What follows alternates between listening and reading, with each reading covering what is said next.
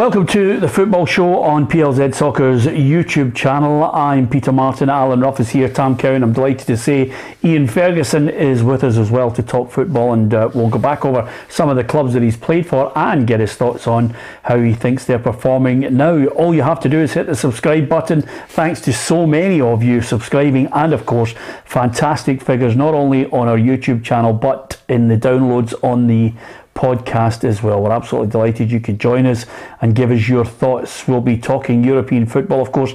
No point in dwelling too much on the Hearts game, Ruffy, because quite simply it's kicking off at 6 o'clock. We just are hoping for a positive result to get it back to Tynecastle for the Jambos to do the business, because Europa League football could be a huge change for them. Oh, it's super. It'd be great for the Hearts supporters who've bought into everything Hearts have been doing in the last 4 or 5 years, you know, and to go back to Tynecastle. I know they had 18,000 at a league game last week, but the place will be absolutely jumping. So we just hope that they can bring something back. You know, we spoke about it in the show the other day. The teams like Hearts and Hibs and Aberdeen have just been letting us down with the coefficient, but this is a chance for Hearts to get us back up there. Yeah, Ian, you're of an age where you remember actually playing in Europe with Heart and Midlothian. It was a time when I think a lot of people looked to Scottish clubs out with Celtic and Rangers as the norm playing in Europe. Yeah, you're right. I mean, I had a wee bit of success with Dundee United as well, and going to Hearts, it was a regular feature of the season playing in Europe. I remember vividly we played Bayern Munich in the quarterfinals UEFA Cup and could have went through. We one leg victory at home, and then we lost 2-0 away from home, and we John Cahoon had a chance to get that away goal at that time with a counted double, and that would have put us into semi-final UEFA Cup. So again, it shows you in the past it was a very regular occurrence for Hearts to be in the European tournaments, and a great place to play Tynecastle. I said on a European night, these guys, if they get a result today and bring something back that they're still in the tie for the second leg, then the Hearts fans are fantastic on a European night, and they'll be giving them a full backing, and I think they could do well. Yeah, I hate to mention the finance all the time, but it's so crucial to most of the Scottish teams, Tam. If Hearts could get that sort of kitty that the Europa League delivers, then suddenly Robbie Nielsen can go for a higher calibre of player again. Absolutely, and certainly the guys that he's brought in have been good. I've been thoroughly, I know he didn't come in this season, but Barry Mackay, I think, has been sensational for Hearts so far. Lawrence Shankland, you know, you just knew he was going to score goals, and I think the great thing about Lawrence Shankland, he even made a testimonial game seem decent or worthwhile, because when he played in Gary Locke's testimonial, scored a double. Normally these are just kickabouts, wee bit of panto, you bring the end zone to take a penalty or whatever, but he showed that he meant business, if you like, for day one, and it's great, and it'd be good if they could do something. I mean, obviously Motherwell, we've done our bit for the coefficient, Ireland's coefficient, we helped it as much as we could there, you know, which I thought was a lovely gesture, but we need the coefficient points, it does help, you know, but I fancy Hearts, and you know what, see me think about it this way, Hearts were seconds, one touch of the ball away from this being a fantastic start to the season for them. I know it was a great fairy tale story with Martin Boyle coming on and getting equaliser, but you know what? And you even thought, you know, that late goal for Hibs could have knocked the wind out of Hearts a wee bit, but they've just continued on, been playing some great football. I think they'll get at least a draw tonight. Yeah, okay, fingers crossed. We'll discuss that in greater detail on tomorrow's programme. Give us your thoughts on how you think Hearts are going to fare in that match over in Switzerland against FC Zurich. Fingers crossed we get a positive result from that for the second leg. It's on the BBC Scotland channel tonight, live. And that's what we've missed, Ruffy, by the way, because sometimes, I don't know about you, Ruffy, I've missed what's on the BBC, have you? No. Listen, I'm only pointing that out so you tune in, because Stephen Thompson is hosting, and there's a good chance Hearts could get pumped 5-0 at half time, and the big man might make another tit of himself. That's the only reason I mention it. Can I just say to you, you know, everybody makes one of those moments, questions, statements that you think to yourself, "Oof, reel myself back in." But at 5-0, I had a sneaky feeling the tie was over. Ruffy, did you? Yeah, I think so. I think he obviously, once he'd said it, he couldn't call it back again. He'd realised what he said. I'll tell you, fair play to the pundit. I think it was John Rankin. John Rankin kept a straight face. You know, faint. He could have just walked his head out. Listen, Tomo, you're not the first, you won't be the last. What was that? Any pearlers for yourself, Peter, looking at your long, illustrious career? I was trying to say to one of the reporters, this is the funny thing about it, when you're in your career, you want to try and, it's like every footballer, you want that first touch to be great, you want to do all the drills that you've done, you want to try when you're on live. And I think I was at the STV, my first live report from a game was at Ibrox, and at half time I'd left. I think I'd gone from Radio 4th and I was working for Radio 4th and Radio Clyde, and I went to STV, and Big Derek at half time he's making faces as I'm live on the telly. You're thinking to yourself, this is the big moment. Shut up, and he's making all sorts of gestures, but things happen, and and I can remember Scotland Today. We were on Scotland Today, and they changed over from the old tape system to the computer system, and they call it Black Monday because, quite simply, every package that John Mackay introduced crashed, never played. So the sweat is lashing off me, the sweat's lashing off Shireen Ningiani and John Mackay, and the three of us are there, and then the next minute... Sweat was lashing off your what? No. He's only back. You've done busy summer. He's only back. He's going to be sent off. This is his shortest appearance.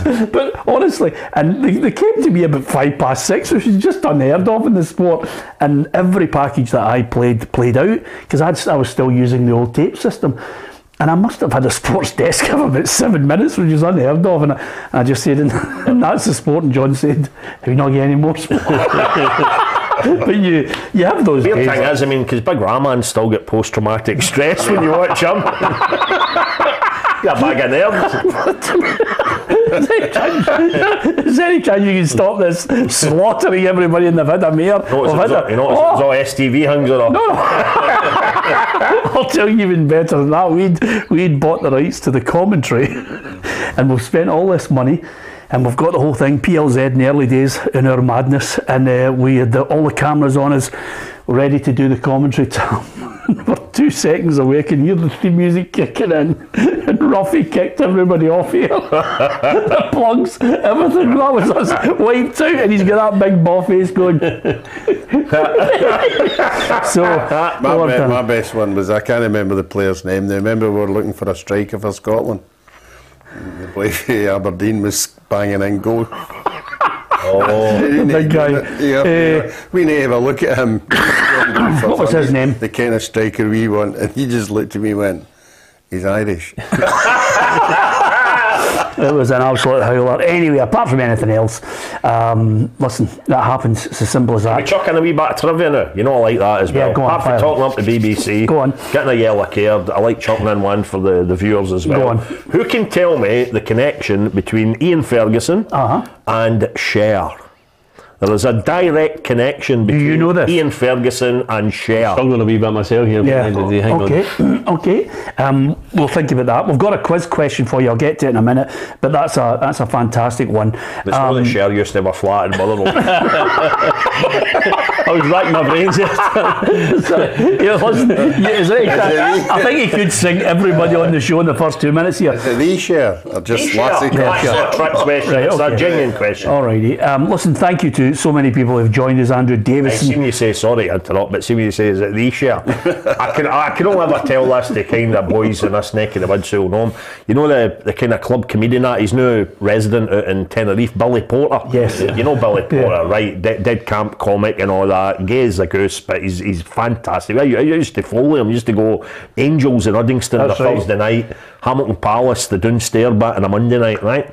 Well, one of my pals was out with his family out in Tenerife, right?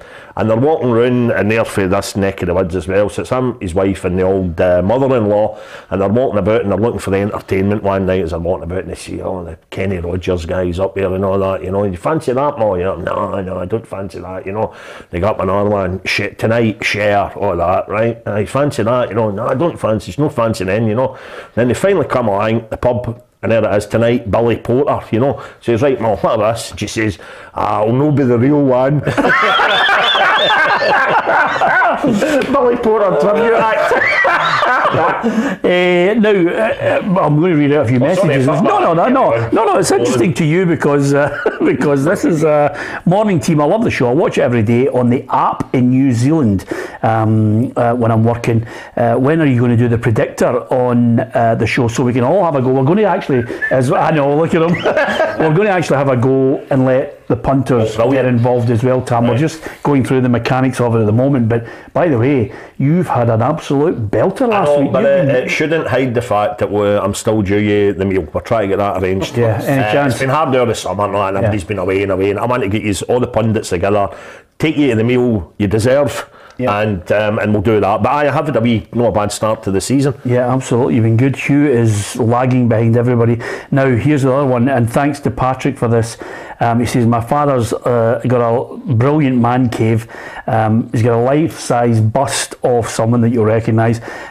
He's also in this man cave got football-related stuff, and he's also got some great musical stuff in this man cave. Because life-size bust. I asked people to send in their man caves, and there's some. Have you got a man cave? You know, a place where you would watch the football and you get your strips up. No, that's called the pub for me. Right, okay, right, all right. Well said. Well, here's Patrick's dad's man cave, and by the way, I mean, honestly, have a look at this. I mean, he's got guitars, he's got an album signed by someone from Fleetwood Mac in there, he's got a coffin with a guitar in it, and he's got a life-size bust of Kiefer Sutherland from the Lost Boys. I mean, it's absolutely outrageous. Where is this? This is, I think it's in Canada, and there it is. There, I mean, there's Kiefer Sutherland in the actual cabinet, and there's all sorts of ghoulish stuff. He clearly likes his horror movies too. But the man cave, I mean, that's a bit special, Tam, isn't it? That's a stoter. I've toyed with the idea of one of them, but I'm a bit like Ian. Tonight, for example, I'm going to dash away from here, meet up with one of my pals, and it's a perfect opportunity to see your pals as you get older when there's a big football game on. So I like going out to the boozer and watching the game there, you know. Well, I fancy one of them. Absolutely, getting a man cave like that is absolutely brilliant. If you need that guy's address out, it'd get tanned tonight. That's why we're not doing it. That's why I said it's in Canada. Anyway, 8th Street East, Toronto. Thanks, Patrick, for sending in your dad's man cave. It's an absolute belter. If you've got any, please do send them in. We'd love to. And thanks to Stuart Ramsey has joined us, Ryan Blue, lots of people. Nice to see Ian Ferguson on the show. And Davy Scott says, a guy said my wife looked like Cher.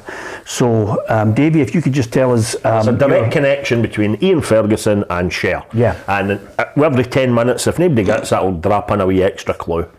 Okay, fine. Magic. Okay, now, James Tavernier signed a new deal. Ian, good move. Very popular boy. Took a bit of flack when he first started, but, you know, real fans' favourite. And I think a captain there has etched his name in history.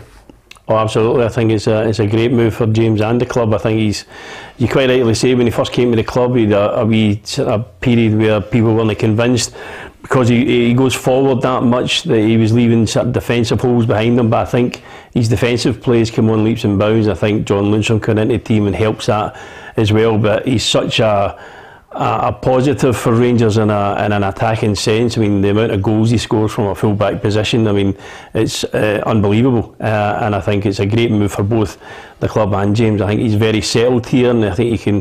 Where would he leave to go to? I mean, he's playing in front of a crowd of 50,000 every second game that love him to death, and they're now convinced. And again, when he captained the club a couple of years ago to winning the league, I think that just etched his name in history, and I think he's decided that it's the best place for him, and I'm quite glad that he's... Does it not surprise you though that a club hasn't come in from? I mean, they must look at this guy and think, you know what, usual story with a big European side, a big English team, and they must think, we could get him for a Scottish club for relative washers, you know. I'm astonished, because I think he's absolutely brilliant. He will score his money this season, of course, because Bobby Madden's now refereeing down south. Yeah, well, to be fair, he's got a deal till 2024.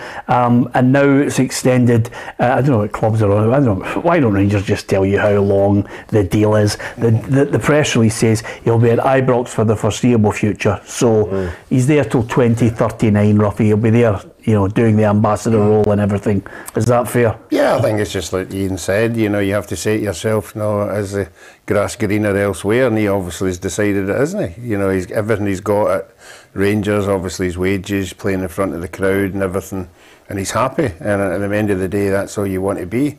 Was there a move you regret it, Ian, when you were actually, you know what, why did I do that? I was very comfortable where I was. I had a decent lifestyle, enjoyed my day-to-day business. Probably not, Tam. I mean, I think I moved for the right reason. I never moved for anything on the football reason when I did move. I would never regret playing for any of the clubs that I played for. Things didn't work out at a couple of them the way that I would have hoped. So probably halfway through the deals I'd think, well, I should maybe have stayed where I was, or if I could have went to another option, another club. But again, I would never regret playing for any of the clubs I played for. I left, thankfully I scored goals, so I left a mark on the majority of them.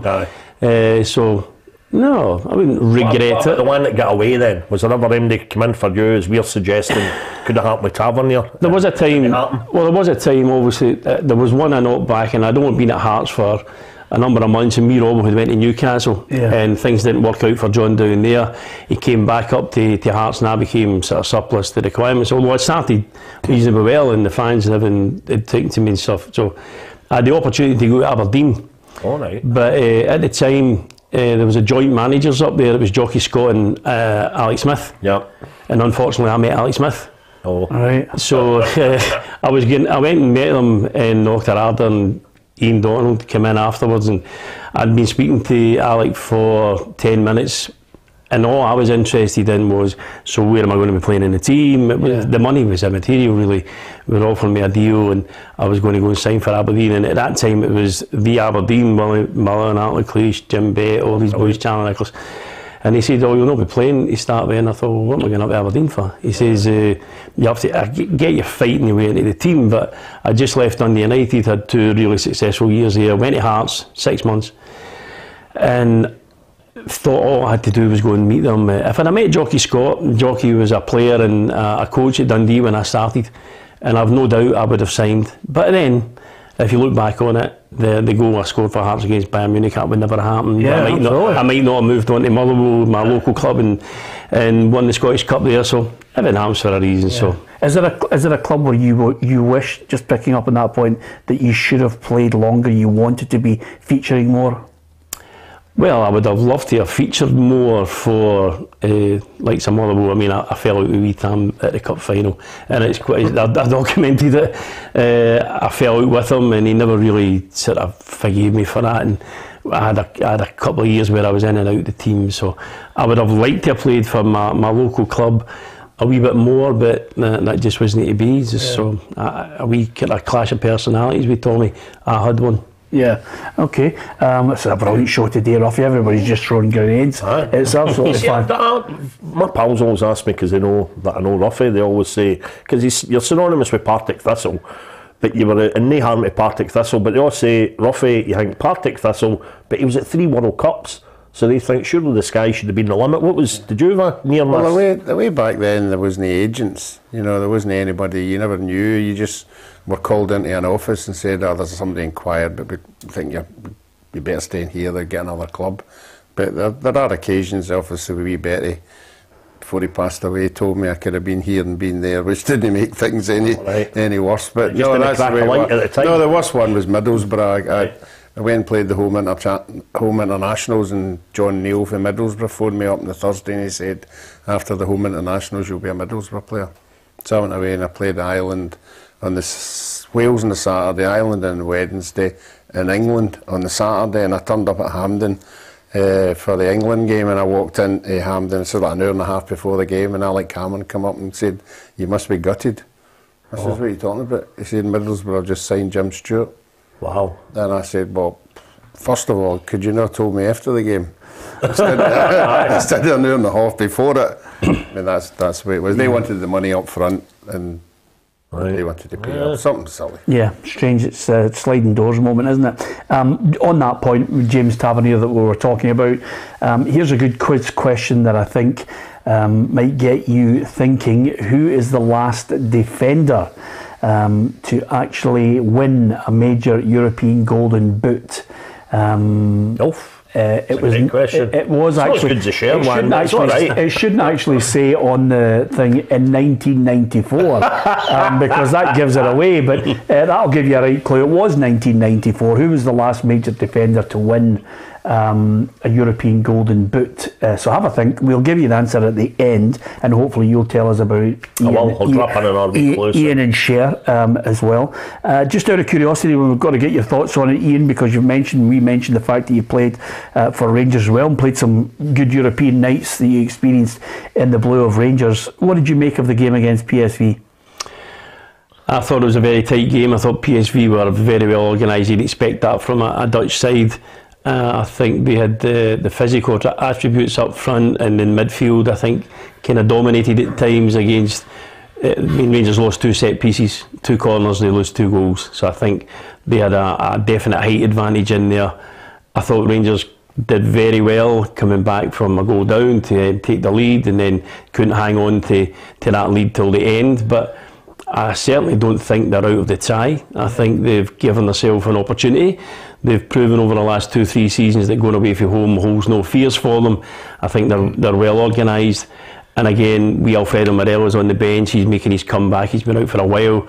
He's been that talisman in Europe. I think if he gets himself match fit, who's to say that they don't come up? They have match winners in their team, especially away from home in Europe. Yeah. And I think they're certainly not out of the tie. It was a good game to watch, Tam. I mean, the only thing was I had 2-1 Rangers, and I didn't have the howler with the goalkeeper, but nevertheless, as Ian said, the last thing you want is just those 2 stupid corners, set pieces where they lose the goal. But again, beautifully poised, and as we were saying earlier, for me and Ian's of this world who don't have a man cave and you like get out for a wee drink watching a game, that one's absolutely teed up now for, is it next week? Is it Wednesday or Tuesday night?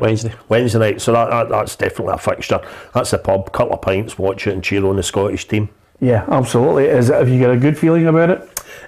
I must admit, I think Rangers, no, to answer you in short terms, because I think they maybe needed a lead going out there, because they look pretty good.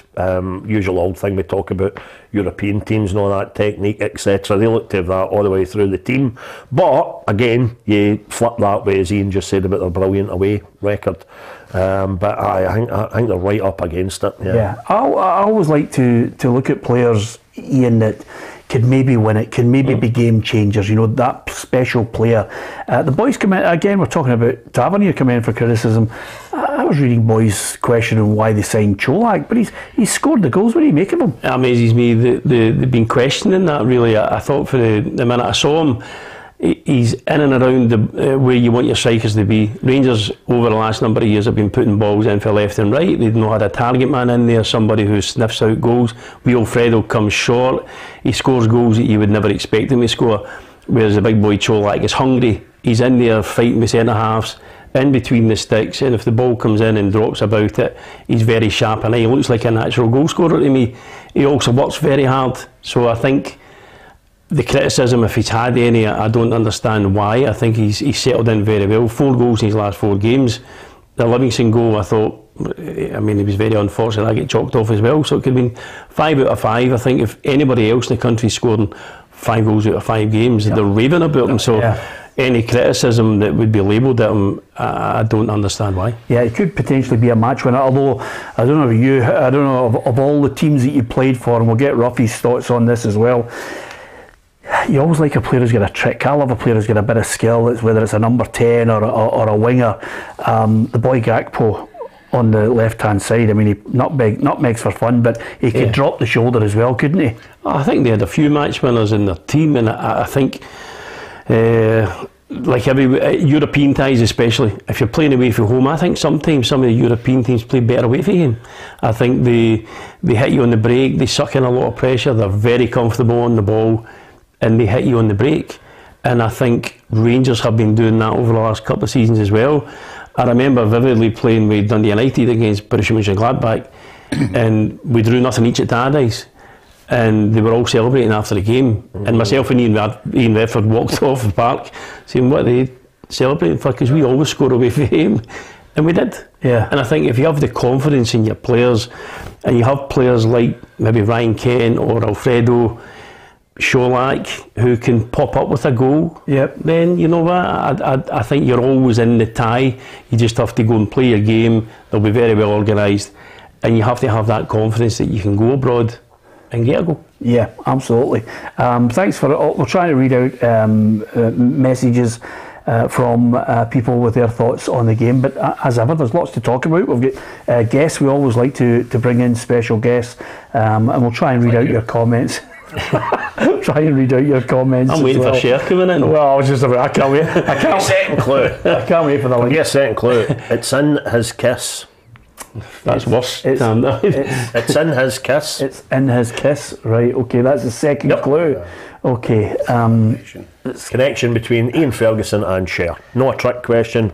Straightforward trivia pub quiz question. Right. Okay. It's in his kiss, which is an old song as well, Ruffy, from maybe the celebrating 50s. a goal or something like that. Yeah, kiss somebody who looks like Cher. No, I can't see that. He's from Newt Hill. It's the same village as me. He's new. You'll not be doing any of that. Anyway, apart from anything else, it's in his kiss. That's a clue. Yeah. Right. Okay. For years I was a quizmaster doing it at Town Hall in Motherwell. Come on, I can do that stuff, you know. No more clues in it. All right, Tam, I'm happy with that. Right, and don't forget we've got that James Tavernier question as well. He won the. That's a great question. He won the Golden Boot. Who's the last defender to win the Golden Boot? I'll tell you, we're talking about signings, Tam. Scott Allen signed for Arbroath. It was a surprise 2-year deal. They're delighted to get him. I thought he was at least. Some of the bottom six might have looked at him. I know. The one that got away, maybe. I find it astonishing, without in any way trying to offend Arbroath or their supporters. I find it astonishing that he's gone to Gayfield. Any time Scott Allen did play, and he's already been a man of many clubs, you could never really tell has he got a parent club, or is he a free agent, or he seems to be here, there, everywhere on loan. But whenever they put the focus on him on the telly, they always show him as being a brilliant player. And I remember even at the point they were getting flack for it one night in sports, and I think they spent about 10 minutes on a pass that he made at Ibrox against Rangers, and it maybe over-egged it a wee bit, and I think it must have been Rangers fans saying, oh come on, move on, But he's a class act, and I would have loved Motherwell to take a chance on him. I thought it would have been brilliant, and we know that he's got this ongoing slight health issue that hasn't been fully resolved about with his heart and stuff, but if he's going to go and play and run up and down the park with Arbroath, I would have liked to have seen him run up and down the park with Motherwell. Yeah, absolutely. He's a good player, can pick a pass. Sometimes if you've got midfielders who are not known for the running, Ian, you stick runners around them. But I think I really do like Scott Allen. I would associate him more with Hibs than anybody else. Yep. And I've watched him go from club to club and maybe find somewhere that settles him down, Tam. And I think back to somebody like Chick Chanley.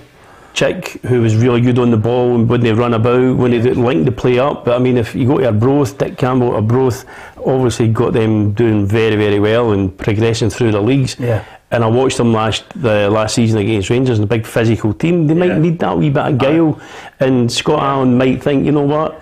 Again, it's not always down to how much you're getting. It's, are you going to be happy? Are you going to be playing in a team where the manager has every confidence to play every week? So I think that would probably be the decision. That's a coup for them to get Scott Allen, and it shows you how well they had done last year, and how folk now look at Arbroath and how they look at Dick Campbell, who's dismissed as a dinosaur and all that nonsense, So, brilliant. Good luck to Arbroath then. Yeah, well, if you don't get him, you might get Robert Snodgrass. I just read that and I thought to myself, I'd love to see Snoddy back now. He's got a sweet left peg on him. And free agent. Yeah, makes sense. Only 5 years ago, £10 million. Who paid that? West Ham. Yep. Yeah. So you'll be keen on Snodgrass if your man, was it Moyes that bought him? Yes. Was it? No, he wouldn't have been. He wasn't there then. But that's enough. But he's a good player. Absolutely. And he's got 20 odd Scotland caps. Yeah. I remember him as a youngster at Livy. He was just a great. And I know what I would like about Robert Snodgrass, and I've said this about time to time when players have come to him, a certain type of player. I think he's got something to prove. you know, because the way his career has panned out, you know, I think he'd love to come into Motherwell and put on a bit of a show and say, look, I've still got it, you know. Yeah. And what age is he? Well, I think he's about 33, 34 maybe. But again, he was all pals.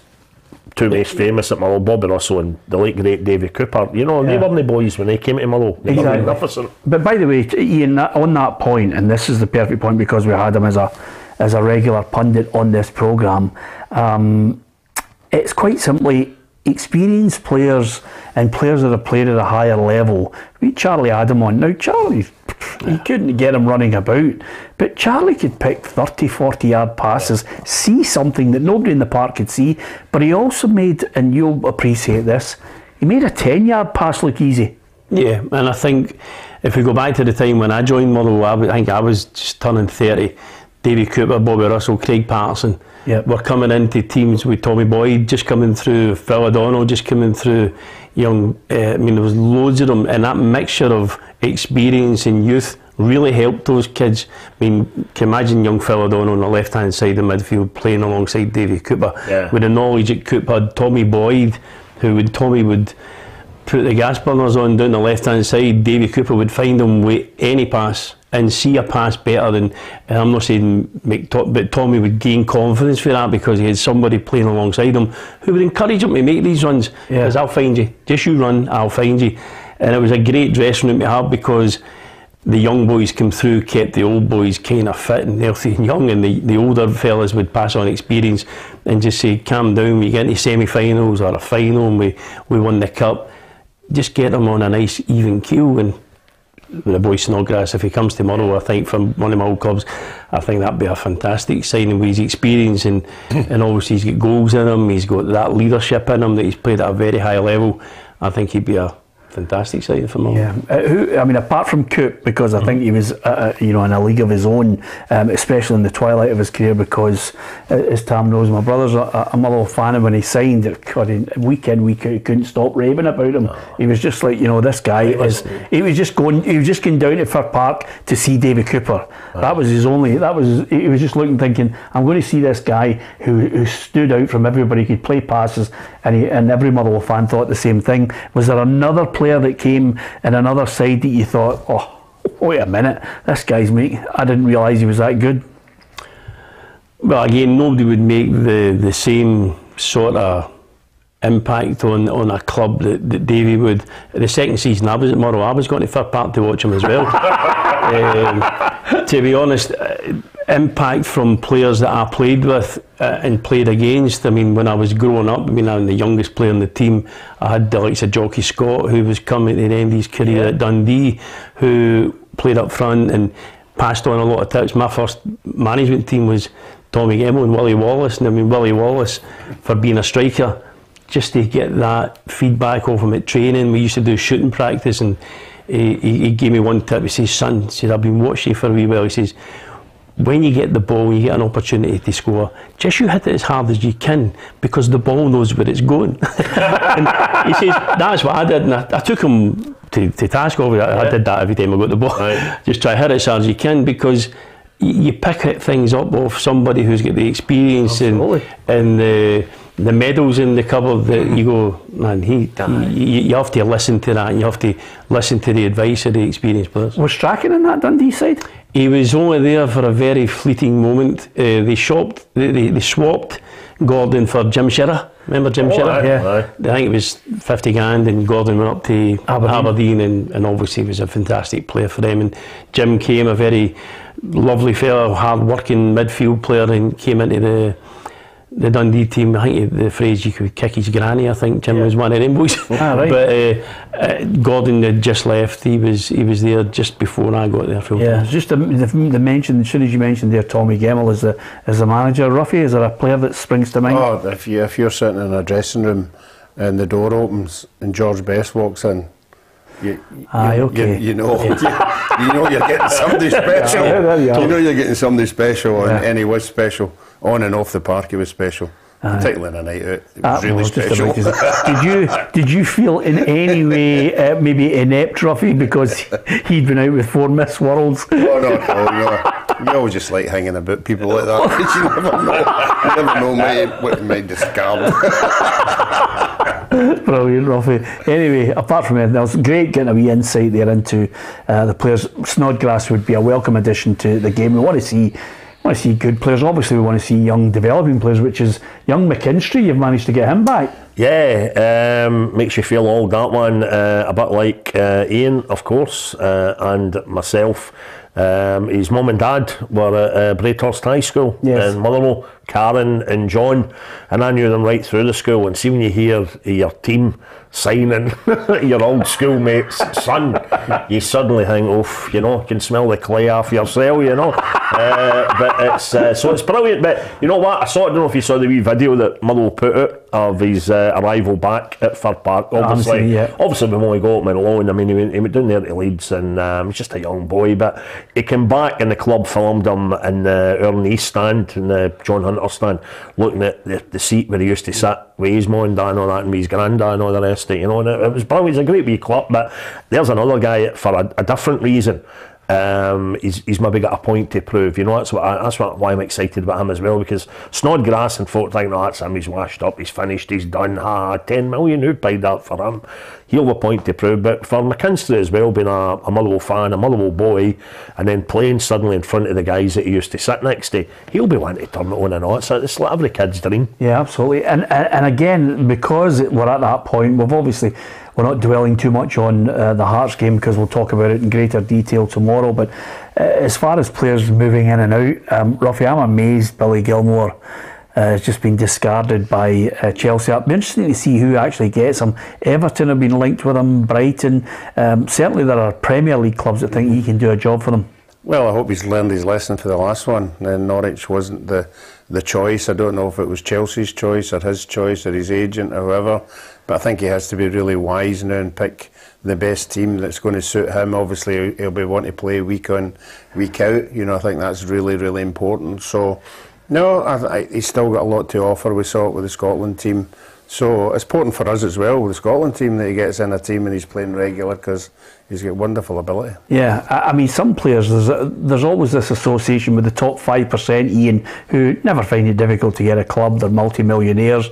And then there are players that are going to be really good signings that you think somebody would snap up. Billy Gilmore's one of them. Tom Rogic hasn't got a club. I'm amazed. He left out a contract at Celtic. Seems to be in no man's land at the moment. I'm amazed at that myself, because I thought he was a massive influence for Celtic. He seemed to leave of his own accord, so automatically you think he's leaving at the end of his contract to go somewhere that he's already chosen, somewhere he's going to go. But to be a free agent and not have a club at this moment in time seems a bit strange for me. But again, I couldn't read too much into it. I don't know if he's went back to Australia. I don't know if he's looking to sort of wind down that way. But I've read a few things in the newspapers. They say that he's not got a club so far, and the Australian manager's looking for him to get into the World Cup squad. And it seems a bit strange that he's not managed to find something. Yeah, there was a wee shout that maybe Neil Lennon was looking at him, but I'm sure there are some clubs out there that would look to him. Celtic obviously are looking to strengthen their side ahead of that draw next week for the Champions League. They've been linked with the Sead Haksabanovic. I'll not say that too many times. It'll be pronounced so many different ways, Tam, but it just shows you that of all the signings that he's made, Ange Postecoglou is looking to get one or two in before they get to that group stage that they know they're going to be playing in. Yeah, as I say, I immediately in my heart of hearts look at any story like this as a Motherwell fan, because you look at the benches now with Celtic and Rangers, and they're already extremely strong. Yeah, you don't like the 5 subs. No, I mean, it gives them such an advantage. You know, you've almost got another team sitting there, because I know you're allowed to bring 5 on in 3 phases, but then you know what it's like. You've almost got a B team sitting in the technical area now, and you wonder how clubs are meant to be able to compete. We can't simply, we keep saying 37 years now since neither Celtic nor Rangers won the title, and I don't see that ending anytime soon. No, absolutely not. And of course Celtic and Rangers potentially could be in the group stages of the Champions League. Callum McGregor was having a chat yesterday and said it would be just a measure of how Scottish football is getting better. You see obviously Rangers' success in Europe last season in terms of getting to the final, the Europa League. It was then a good advert for the league in terms of where the quality was. So, for the the two teams to be in the top competition, then of course it tells you the strength of the league. I'm not so sure it would tell us the strength of the league. Moving his lips. Absolutely, I know. It was brilliant. It's a long story with Celtic and Rangers, but nevertheless, I really don't want to get into it. But apart from anything else, you know, you look at Celtic and Rangers. It's not a measure of Scottish football. A real measure of us getting better would be if Hearts suddenly were in Europa League. I think that would be a sense of the real strength of it all. With 3 clubs, suddenly we've got to look forward to all the way to December, and then, as Rangers proved last season, Ian, possibly beyond. Well, I think what Rangers achieved last season in the Europa League was amazing. I mean, some of the games out. Working back at a club in hospitality, and I was at a couple of the games, and they were given no chance really against Dortmund and Leipzig. And I mean, some of the performances and the way they played was fantastic, especially for Scottish football. Getting to a Europa League final was massive. I do agree. I think Rangers and Celtic financially are way in front of everybody else domestically, but again, Hearts and Robbie Neilson, I think, has went back with the ethic that Hearts used to have. Very difficult to beat. It's going to be a real hard place to go and get your points at Tynecastle this season, that's for sure. And I would love to see them progressing in Europe tonight and moving further forward, so it gives the rest of the league something to look at, because they've not had bundles of money. I mean, a very well supported club, Hearts, and fantastic crowd that go there. But I mean, they've not been spending fortunes to get the squad together. Barry Mackay, I think, I agree with Tam. I said he went down south and he's not up here for the money. No. He's up here to get a game. Right. He wants to play. It's a bit like Billy Gilmour when you're talking about him. Would the Rangers fans love to see him come back and maybe coming on loan to Rangers? I'm quite sure they would. And I'm quite sure it would be a comfortable place for Billy to come, progress his career, get some game time, do well for the national team as well, and who's to say that, I've never heard any of that, but I mean, obviously it wouldn't be a bad option for him if Rangers were interested to slot him into the midfield to get him a game. Talking to Hearts, before we've got 20 minutes to go or so, if the hugely talented production team get the wherewithal just to get us up a pen pick of Lawrence Shankland before we finish. I'll just say that aloud. Okay. A point of somebody said to me recently about Lawrence Shankland, and I'd like you to be the judges. Okay, hang fire with that. Hugh Scott makes a very good point, which I think is pertinent to what we've been talking about. What is it? It's great being on the Tam Cowan show. I don't listen. The good thing about it, it's 4 guys having a natter. I don't mind that. Bring content. Another clue. Another clue is. Can I give you a musical clue? Yes.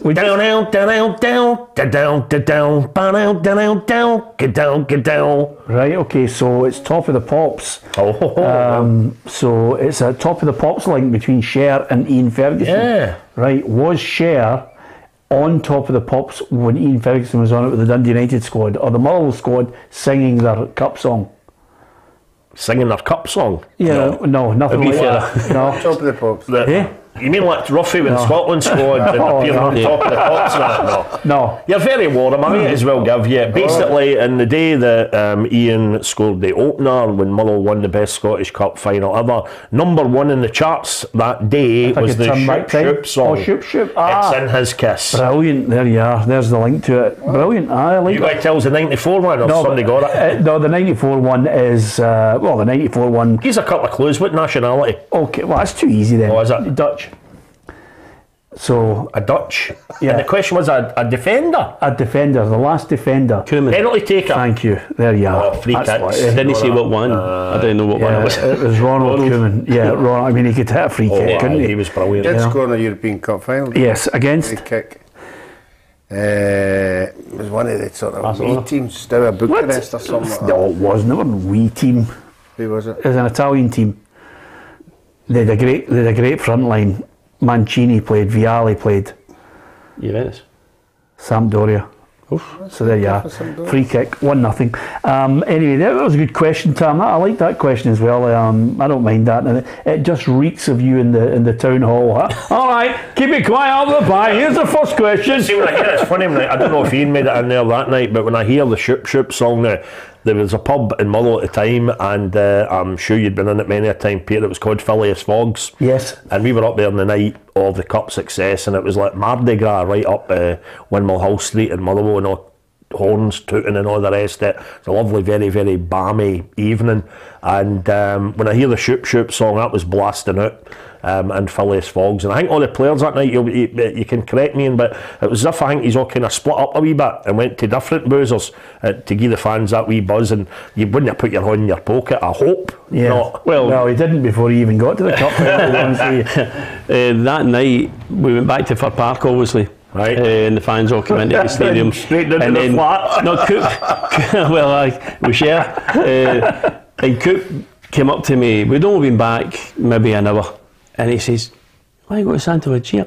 Oh, brilliant. He went to Santo Lucia every day. Aye. Every day for lunch. And myself and my wife at the time and his girlfriend, we ended up we were Motherwell Blazers having a meal and a couple of drinks. Your old Maggie and Miguel. Yes. Miguel no longer wears, sadly, but I went there all the time as well. It was brilliant. And we left Maggie, the celebrations and we just had our own wee thing. We went back the next day.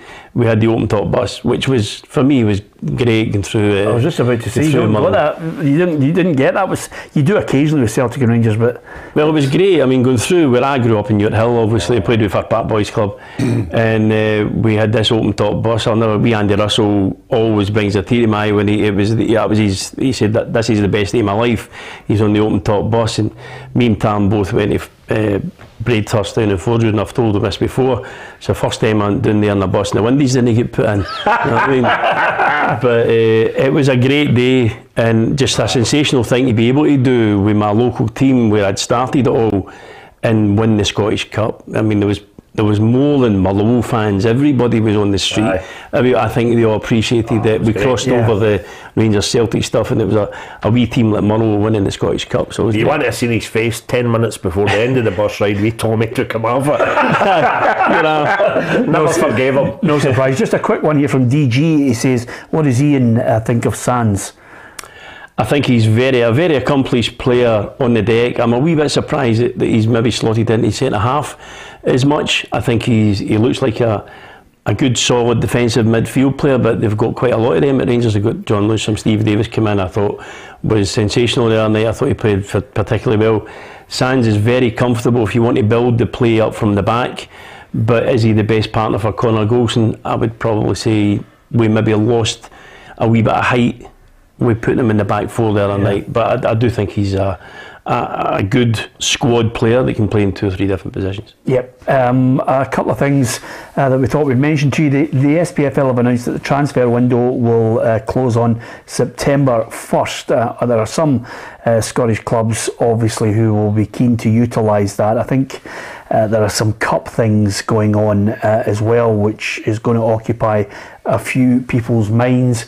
But clubs getting that extra deadline day to try and do some deals. Will it help? Only time will tell. If you've got the money, it might help if you're looking for someone who's just desperately trying to get themselves that deal. Of course, we're getting ready for the weekend's football. Tomorrow on the programme, we will talk about Zurich and Hearts and how that all panned out. For you guys, if you're Hearts fans, you want to give us your thoughts on that, we'd love that. And also, I would tell you that over the next few weeks, not only will we be working on including you in the prediction, we'll be giving away lots of competition prizes as well. You mentioned the fabulous night you had. We've talked to you about it on many an occasion. Ruffy's had some special nights. That night in the Nou Camp must have been sensational to actually defeat Barcelona. Am I right in thinking Lineker and Mark Hughes were playing for them? They were. Terry Venables was the manager, and Hughes and Lineker were up front for Barcelona that night, and very well marshalled by David Airy. But John Holt was the man of the match that night. I mean, everybody forget it's okay getting the goals, and I scored the one. I mean, John Clark. John scored the first one, and then I got the winner just before the end. But a great team performance that night. It was the one time I think that Jim McLean didn't give us all a bollocking at half time because we just lost a goal, and away goals counted double at that time. He said you only need to get one goal because we'd won 1-0 in the first leg. He says just keep doing what you're doing, keep doing what you're doing, and we'll get an opportunity to score. And if we get one, they'll panic. And to be fair, they did. Yeah. Big John scored and they collapsed. And my favourite player at Dundee United, I don't know if what was he like to play with, Paul Sturrock?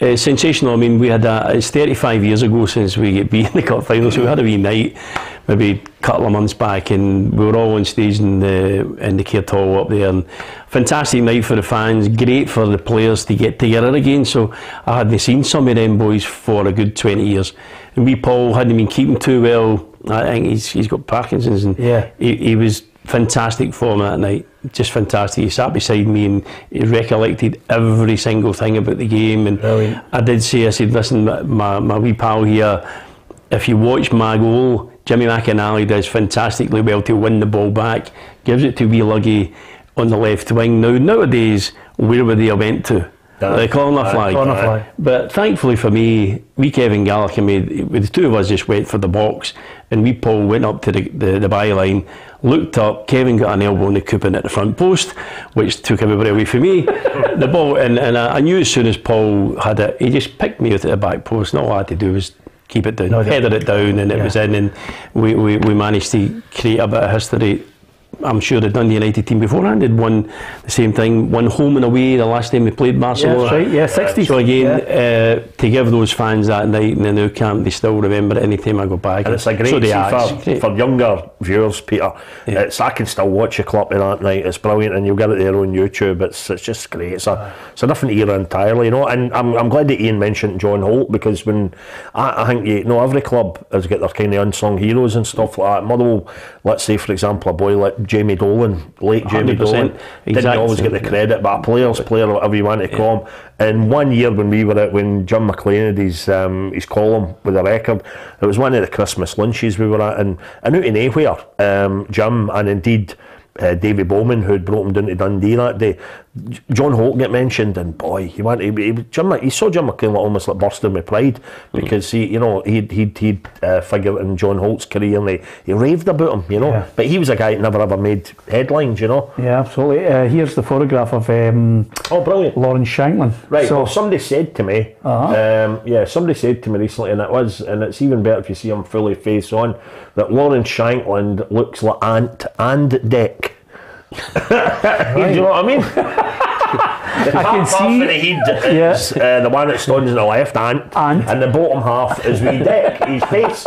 It's uncanny, and the photo my mate sent me on the phone, it was the perfect photo to back that up. Right. I think your pal needs to get out, mate. I know. Anybody who's really stuck. He's got a man cave. Okay.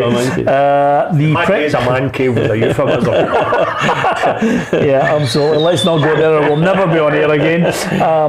You've been blistering for him. You need to go away in that camper van more. Scottish Premiership fixtures roughly over the weekend. We've got some belter games. It's Edinburgh against Glasgow. It's Hibs Rangers. It's Celtic against Hearts. That's the games we want to see. We keep talking up Hibs and Hearts, and this is the time when they've got to actually go there and do something. And then if they do something, then we really have to take notice that they're going to be there or thereabouts. They're never going to be beaten. The two of them eventually. To beat Rangers and Celtic in any given day is a fantastic achievement. Yeah, one of our pundits suggested that maybe Rangers or Celtic, apart from the games against each other, might go through the season, as potentially invincibles, not losing to any of the other sides. I'm not so sure I agree with that when I look at the types of games that you could potentially play. You always got a battle with Rangers up at Aberdeen or Celtic at Tynecastle. No, I agree with you. I think you've only got to look back to the Livingston game with Rangers at the start of the season, and they put up a real good fight. They got their noses in front, a very difficult place to go, intimidating with the crowd on top of you and the surface, and I think they've started very well, Livingston as well, so very tight place to go and get your points, but probably we would say that Rangers and Celtic are that far in front at this moment in time. You certainly can't see them dropping too many points. Going through the full season without dropping any, I would say up against it. Hearts and Aberdeen and Hibs and teams like that will have something to say about that. Yeah, see that on that point, Ian, I think we had you in early on at the start of the season, and we've all picked our teams that we think are going to either win the league or somebody's going to get relegated. I think I've gone for St Johnstone. To go down, but I've watched them and I see the squad and I see the players coming back from injury. I'm thinking, sorry, I've turned into Stephen Thompson with daft questions to go down. No, he won the league. Sorry, I apologise for that. But who do you think is going? Who do you think? Ruffy's picked Kilmarnock. Oh. To be honest, I watched both St Johnstone play against Rangers last week and Kilmarnock play against Celtic. I couldn't really see. I think Kilmarnock will struggle. For me, I think they will struggle. I think Kyle Lafferty up front, put yourself about, and he's a very experienced player. Yeah. But they shipped goals too easily for me, and I think they'll be up against it, to be honest. Yeah, funny you should say that, because obviously yesterday, it's the big question to not only Derek McInnes, even their midfielder Fraser Murray accepts they're going up to Ross County, need to start picking up points soon. Yeah, huge. Obviously, only picking up 1 point from the last 3 games. So I think game Saturday, Ross County can't come quick enough for us. Because we need, obviously, people know you need to start picking points up in the league, or there'll be a bit of pressure on you. So I think we've got Ross County away, Motherwell at home. So 2 games that we'll be looking to try and take points. Ross County and then Motherwell at home. They've got 1 point for the last 3 games, Tam. Suddenly if you go 4 games, you start, Oh, I know, that's the way it goes. But looking at the fixtures, though, I must say, and you did mention Motherwell, I'll make a statement here that will have Rangers fans jumping out their armchairs at me. But then they'll settle back down and say, fair play to you, Tam, I know what you mean. I'm hoping Hibs pump Rangers on Saturday, because Motherwell could then go, if only for 24 hours, top of the league if we beat Livy at 3 o'clock. So, you've got that's great. As a fan, you can't beat that. That's when you race out of the petrol station at midnight, get the paper just to look at the league. It's not unusual though, because you have hit the top of the league before, and we hit it deep into October, and again the guys to thank for it were the aforementioned Messrs Russell and Cooper, and it was 1989, and late October we beat Rangers 1-0 midweek at Fir Park. It was a 1-2 between Russell and Cooper for the goal, and we went top of the league late October. Now, as a Motherwell fan, I wasn't kidding, as I mentioned it there. We went out, we had a right good celebratory drink or two, and then it was down to the Calder service station in Motherwell, just up for the Calder Park, to get the early edition Daily Record, because we knew it had the league table in the back, and this is before phones and all the rest of it, so you couldn't just look at the BBC website around and the tables looped up, but down there, and there was almost like a queue, I kid you not, there was like a queue of Motherwell fans who had all the same idea, Motherwell fans for that area, and just went to get the paper to see Motherwell top of the league. Brilliant days. You remember where you ended up at the end of the season? We were probably about, we certainly didn't get into Europe with that, so I'm guessing we were maybe about 5th or 6th. But I'll see on that point, we've been talking about it and slaughtered it last week, and we get pelters for it. Davy Martindale's looking forward to the game because he says the Motherwell pitch is absolutely fantastic. Just spent close to £1 million on the surface, and I've seen it myself, and it's a fantastic surface, absolutely fantastic surface, and that's conducive to the players at that football club trying to get the ball down and play football. Personally, I'm looking forward to going there. Again, the surface is fantastic playing surface, we're in good form, and I think it should be a good game of football, if I'm honest. Yeah, it's a lovely way Davies put it there. It's conducive to playing good football. It's a fantastic pitch. Any chance you can spend $1 million on ours and get rid of the AstroTurf. I'm reading between the lines there. That's what he's saying. But again, it's everybody knows to be able to train whilst playing on the artificial surface is an advantage, and I think Livingston have used that advantage to the best way forward, really. And I think teams that are going to go and play there don't look forward to that game. They want to get it over and done with and try and get your points, because they're a very big physical side and they get the ball from back to front. And that surface doesn't help for conducive. It's not conducive to great football, but coming to play on a good surface at Fir Park, I'm quite sure they'll enjoy it. Have you been up to Fir Park since we get the slope fixed for the start of this season? No. The famous slope, as you go up the far corner flag, it's the what a job the ground staff have done. Absolutely amazing, It's just, and it was, I don't know if I said to you, but making the apology for repeating myself. I was doing up in Dundee last season, a night with Claudio Caniggia and Julian Speroni was there with him, right? And we went into the... Share, you David. And Dick. When we went into the we kind of green room bit before it. I'm thinking there was Claudio Caniggia, Julian Speroni, and I thought, right, my only connection here is Scottish football, by way of getting a wee chat with him, and I says, I'm a Motherwell supporter.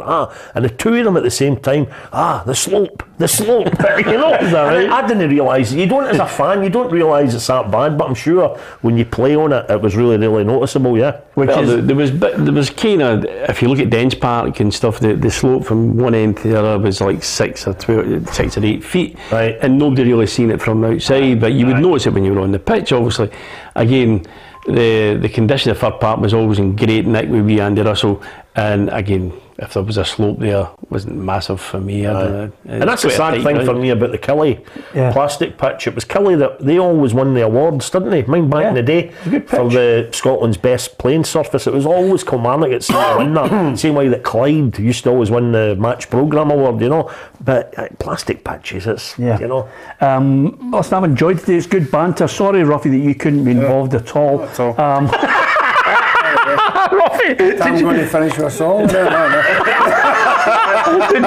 you feel left out today, Ruffy? At all. It was good to be guests. It was good having a bit of banter, wasn't it? I'll finish with a quick story about David Martindale, because absolutely love it. I can't wait till he's up at Fir Park on Saturday, because you get some guys that join in the fun with the fans that are sitting above him. He's absolutely brilliant. He's a top man, and what I like about him, and you know what I mean by this, Peter, he takes a joke. When I did the Player of the Year awards last season, I was stood there with the mic. I was just about to introduce the aforementioned Dick Campbell, who was speaking at it, and Davy Martindale and all the boys were sitting up in the corner, right?